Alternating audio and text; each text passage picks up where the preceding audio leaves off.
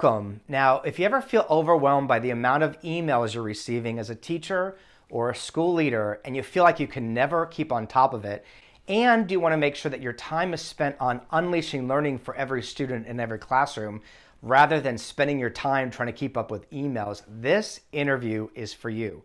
Now, if you've worked with us at Unleash Learning, you know the key of teacher is an essential key in our Unleash Learning system. And that's why this episode is a great way to help bring out the best in you.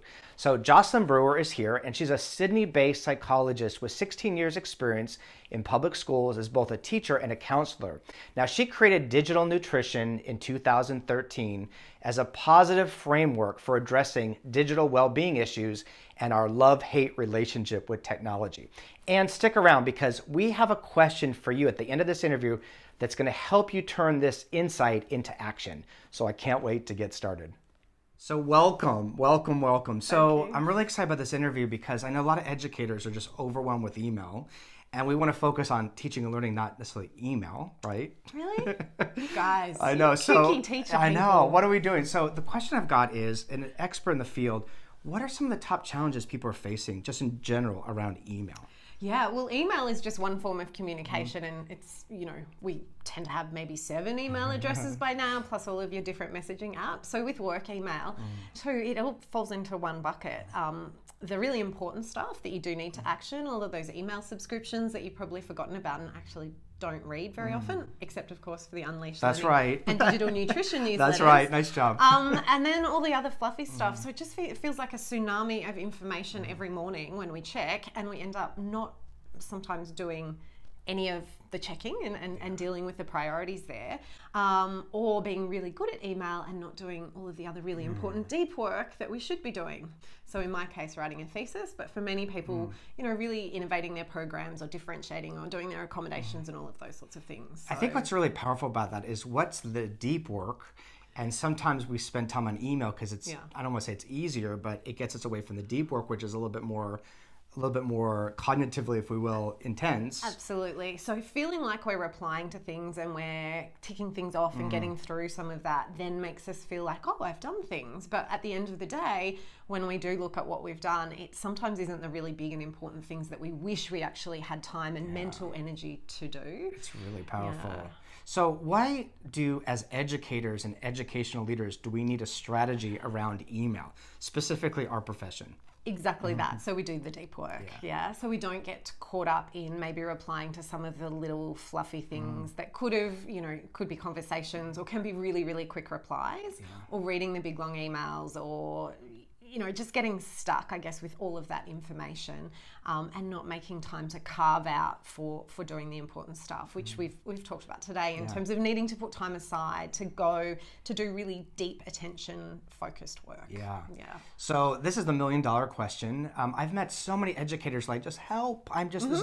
So give us a few strategies that as teachers and educational leaders we could use to manage email so that we can get to the deep work, which is why we got in the profession in the first place. So number one is to be a little bit ruthless with using your delete button. So sometimes in some particular weeks, you're not going to have time to read every email or every newsletter. And so really wrangling or doing a bit of a Marie Kondo and digitally decluttering and thinking about how is this adding to your knowledge base, or, is it honoring your time? So being able to delete and unsubscribe. Batching the time that you check your email, all right? So actually saying, maybe I'll check in the morning, I'll work out what things I can reply to really quickly, I'll carve out some time for the kind of longer emails later, and not kind of be checking all the time, because it is a bit of an intermittent reward system. You never know when that email zombie is going to rise from the dead. The other thing is to get those work emails off your phone. And what I find is that lots of people are checking their emails right up till before bed, or they're replying on tablets or devices that aren't actually really great for replying in depth. So really have a think about the utility of having email on your phone, and really think about the kinds of replies that you want to be spending. I think it's really important to have that, this has been sent from my phone, apologies for brevity, but actually never apologize for being short in emails, because we need to kind of churn and burn through those so we're not spending lots of time. So don't apologize for brevity, and get your email off your phone, or at least don't check before bed. I think they're really powerful strategies, because I mean, from the conversation where I keep thinking about what's the deep work? Why am I really doing this job? Yeah. What are the outcomes I want? And then that's the other stuff. So I'll get to that afterwards and having a strategy around that. So too, just notice why we're not prioritizing the deep work. The deep work is where we kind of flourish and grow and all of the opportunities are there, and we are actually quite frightened of what's possible when we step into that. So we do, it's just procrastination, and procrastination isn't about time management, it's about mood management. So you think, I'll do really that job a lot better tomorrow because I'll be more in the zone, but you're actually doing nothing to get more in the zone. You're just getting more overwhelmed because you've got less time, or you've got more emails, or you've got, playground duty or whatever it is. That's right. So procrastination, it's actually at the bottom of all of this. It is. And that's not a technology thing, that's a human thing. It is. Yeah. But I think it is, what's the real reason I'm doing the work, and keep focused there and having these strategies. So we want to ask you a question.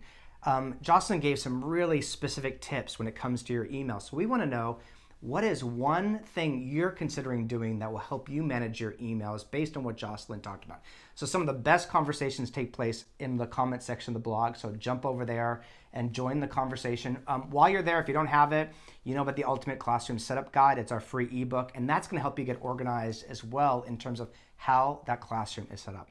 So Jocelyn, thank you so much for helping us understand this. I'm thinking about, when do I check emails? So I'm going to start thinking about that. And as always, thank you for the work you're doing for the world. The ways you unleash learning, that's what it's all about. So we're hoping this is going to help you get to that, and we are cheering you on. We'll see you next time. Goodbye.